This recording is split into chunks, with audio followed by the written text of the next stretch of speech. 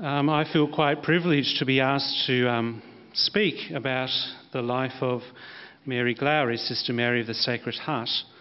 And like many of you, I'm sure, I have been edified by our own Anna Crone's here series of articles on the life of this woman in recent times.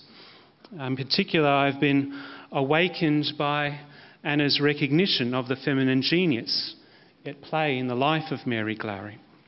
And in light of that awakening, I would like this morning to offer my own feeble reflection on the feminine genius of this great woman.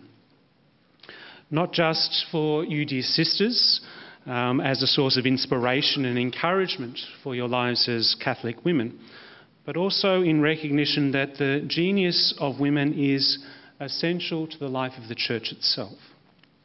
It's intrinsic to the Church's identity as the bride of Christ.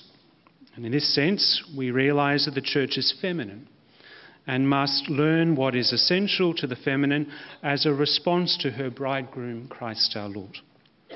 All of us who are baptised, women and men, must therefore consider this feminine response to Christ, a response that Mary Glowrey made with particular accomplishment. The fact that this idea of a feminine genius might seem novel to us may be reflective of the fact that we have been blinded to the true nature of the Church as it relates to Christ. Sin blinds us to the nuptial bond between Christ and the Church and therefore threatens the feminine image of the Church.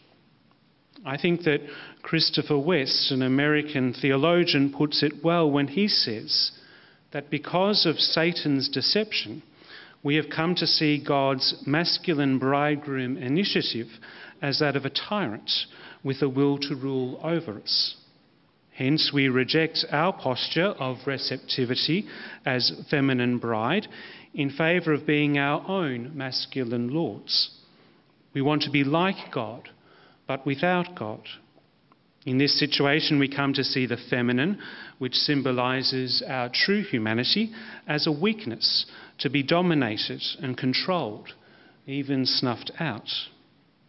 Then he asks, does this not explain perhaps why there has been a tendency to favour masculinity over femininity throughout human history?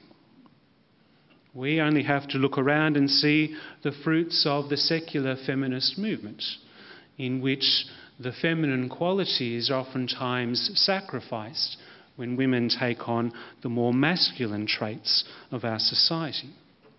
And because of this tendency and of our forgetfulness, the tendency to reject the feminine throughout history, even in our own times, we need more urgently than ever the prophetic genius of women to remind us all of our true dignity as we stand before God.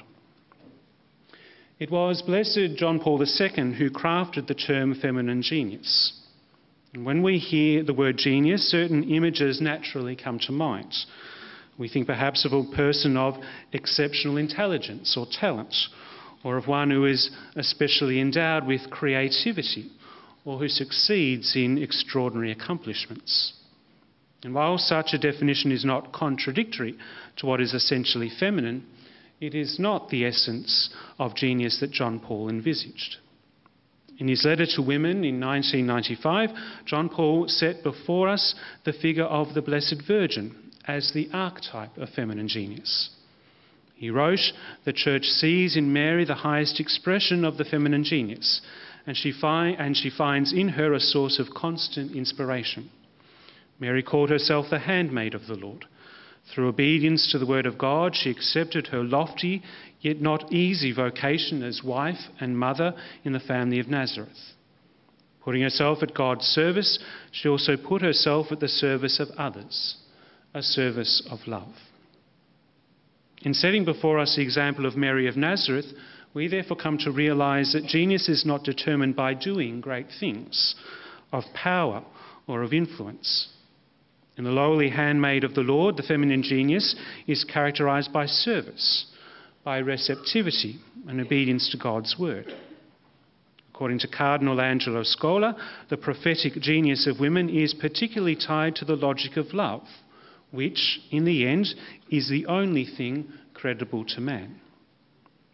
In that same letter to women, Blessed John Paul acknowledged the genius of women expressed particularly in the social and the ethical dimensions, which deals with human relations and spiritual values. Therefore, this must be the criteria by which we judge the feminine genius of someone like Mary Glowry. Now, for anyone who knows anything about her life, there is, of course, evidence of genius in the conventional use of the term. She was a woman of extraordinary talent and achievement, a woman before her times in many ways. She was a pioneering woman in the field of medicine. She possessed a sharp intellect, was gifted with languages, and had a remarkable memory. In this context, her sister Lucy comments that she could always read quickly, absorb it, and remember what she had read. She kept up to date with medical progress, reading journals on the run between her many appointments, and was something of a medical researcher in her own right. But her feminine genius went far deeper. If, as mentioned above, the prophetic genius of women lies in love, in human relations and spiritual values, then Mary Glowry was richly endowed indeed. Human relations were at the core of her life, especially with her family. Her short autobiography is filled with tender stories from her youth. Even when, after she had gone to India, and despite the incredible busyness of her life, she always devoted time to communicate with family and friends back home. Reading through the many volumes of her letters, one is struck by the devotion to family, remembering birthdays, celebrating significant milestones, asking news and giving medical advice. In a letter to her lifelong friend Eileen Fitzgerald, she writes, "We are told that in heaven we may have all the joys we wish. Somehow my heaven must contain such simple joys as these, joys inseparable from the remembrance of kind hearts and simple homely ways. Your long letter of some months ago was so full of interesting news about friends of bygone years. Do I remember them? Are their names in my prayers? There was a time when I feared that I spent too much time remembering. But time and distance cannot part true friends. I have them all immersed in that ocean of goodness, the Sacred Heart. Sometimes it happens that one or other claims my attention in a special way, and I must needs pray much for him or her. I take it that it is a whisper from my guardian angel, and I respond accordingly." We might reflect that at a time when religious life was cruelly caricatured as being distant and removed, Sister Mary of the Sacred Heart was intimately connected to her family and friends. This strong family bond may be understandable in the light of Mary's natural reticence and dependency. Her sister Lucy again writes that it seemed to us an understood thing amongst our parents and older members of the family that Mary needed our protection. She was so shy, quiet and humble that she could be imposed upon, hurt, and wouldn't defend herself. Yet she is careful to add she was not weak or childish. In fact, she was full of ideas and alert, but shy in acting or expressing herself to others. In the same letter, Lucy also remarks on Mary's sensitivity, her thoughtfulness, and her obedience to parents and superiors. It was Mary's father, we read, that first sowed in her mind the thought of studying medicine. She was studying arts at the University of Melbourne at the time, a day student at Ormond College. When she mentioned the possibility of transferring to medicine, the principal of that college was strongly averse to it. There was the problem of whether her scholarship would allow her to change track. However, more troubling to Mary was the concern that medicine would somehow make her unfeminine. Indeed, a doctor who tended the sisters of the convent where Mary boarded at this time remarked that medicine would deprive her of her womanly dignity. If she wants to be a doctor, he said, she must forget that she is a woman. When she heard this concern, when she shared this concern with her father, he strongly disagreed. On the contrary, writes Mary, he thought that my retiring disposition and my reticent manner fitted me admirably for such a profession. With characteristic humility, Mary adds that this was the first time I had heard any praise of these traits of my character. It was, we might say, an awakening to the feminine genius. The realisation that her contribution need not be in competition with men, nor conformed to masculine traits, but should instead flow from her instinctive feminine character. This insight was confirmed by a certain Dr. Moritz, who Mary's father had engaged to encourage his daughter. If a young girl is not unwomanly to begin with, said the good doctor, she need never become so through the study of medicine. And indeed, far from losing her feminine qualities, she would bring something fresh and new to the practice of medicine. This was indeed evident even before that decisive move to India. Her sister Lucy again recounts, I used to go with her at night when in Melbourne, sometimes to take blankets and clothing to some woman or babe in dire need in Fitzroy, Collingwood, Richmond, or in suburbs nearby.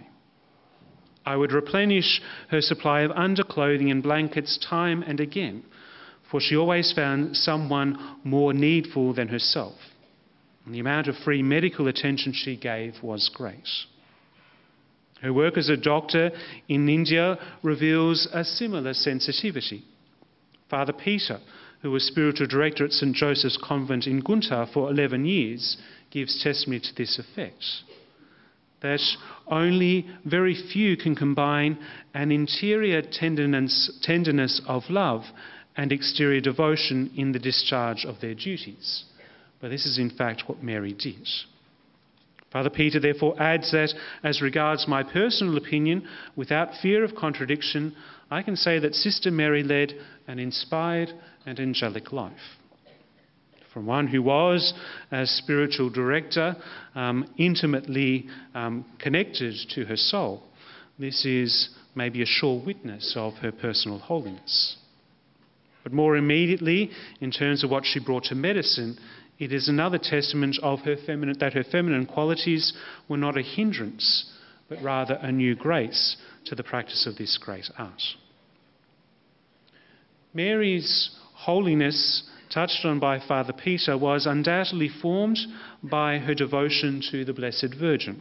Of course, our Holy Father, Pope John Paul, set as an example for feminine genius. She was baptised after her namesake seemingly by chance, yet it would seem that in God's providence nothing is left to chance or coincidence. In recalling the story of her baptism, Mary notes that it was her godmother, Mrs. Neal, who took her to the church. But before going, she asked Mrs. Glowrey what the child was to be called. Mary writes that Mother replied that she had not quite made up her mind as to whether I should be called Eliza, which was the name of my father's mother and of her own mother, or whether I should be called Alicia after her sister. Mrs. Neal made no comment, but when she returned from the church, she put me in my mother's arms and said, "Her name is Mary." This, said Mary, is a privilege for which I could never sufficiently thank her nor our Blessed Mother. Family prayer also was centred around Marian devotion, around the rosary with the now well-known trimmings that her mother would add in prayer for priests and doctors. She loved to attend the May devotions of Our Lady in the little church of Watcham and would regret when the month would draw to a close. However, her mother would reassure her with the thought that the month of June is coming, and June is the month of the Sacred Heart. We might see here something prophetic, that it was those two names that Mary herself took when she entered religious life.